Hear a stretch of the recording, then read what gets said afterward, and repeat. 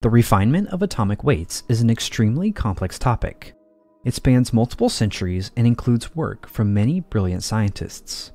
From Dalton to Berzelius to Avogadro to Cannizzaro to Stas and others, the weights of atoms relative to one another went from a hydrogen-based system that didn't take into account diatomic gas molecules to a carbon-12-based system that covers 118 elements. To accurately measure the weights of these elements requires extremely careful precision and patience, for it is quite easy to contaminate samples or to even lose part of a sample of a target element via a chemical reaction.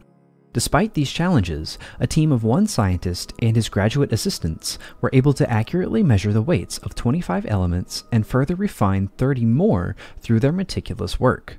Theodore William Richards started his work in atomic weights in 1886 as a graduate student at Harvard University. Assisting Professor Josiah Parsons Cook, the two of them undertook the task of precisely comparing the weights of hydrogen and oxygen. Cook and Richards were the first to bring considerable evidence that the ratio of weight between the two is less than 16:1. The key aspect of their experiment was the several methods in which they purified their hydrogen gas before they burned it into water via copper oxide. After several attempts and several methods, they reached a conclusion that the ratio of weights between oxygen and hydrogen is actually 16 to 1.008. This experiment sparked a fire in Richards, for most of the elements on the periodic table are weighed through their comparison to oxygen. Therefore, a lot of the weights, Richards realized, were most likely inaccurate.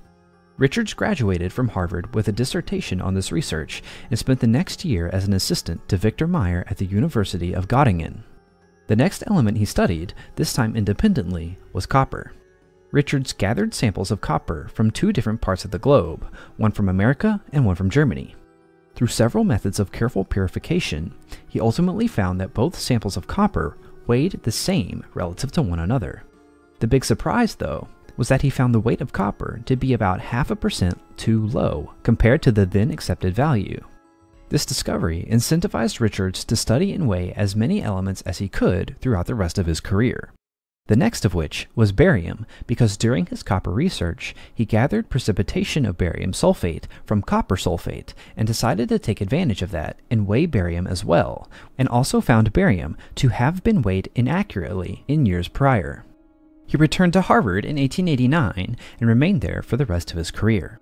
It was here with his graduate students that Richards undertook the bulk of his work.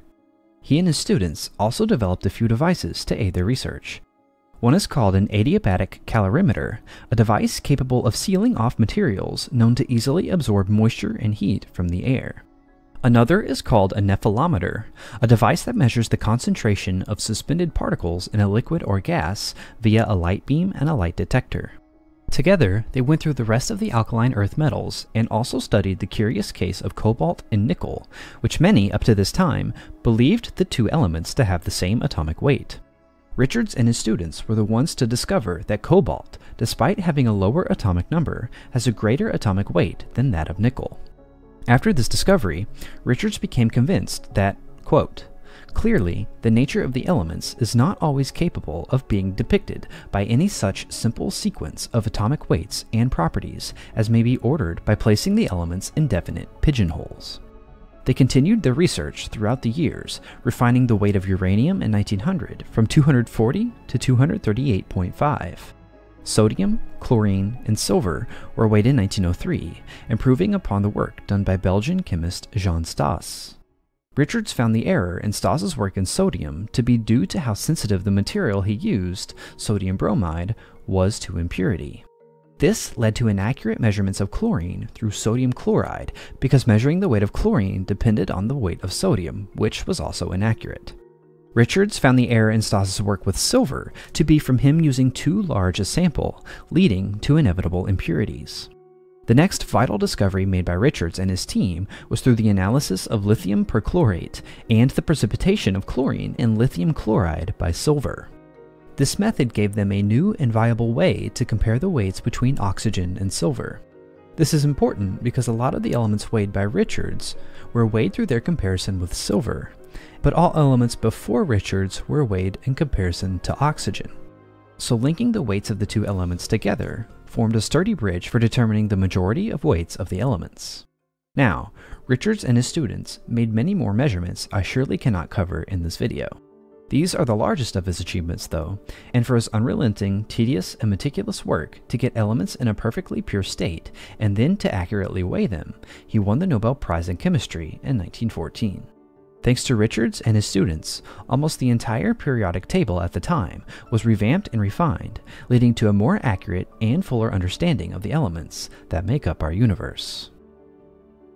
If you enjoyed this video, please consider liking and subscribing. Click here if you want to see more scientific progress made during this time period. Thank you for watching, and I will see you in the next video.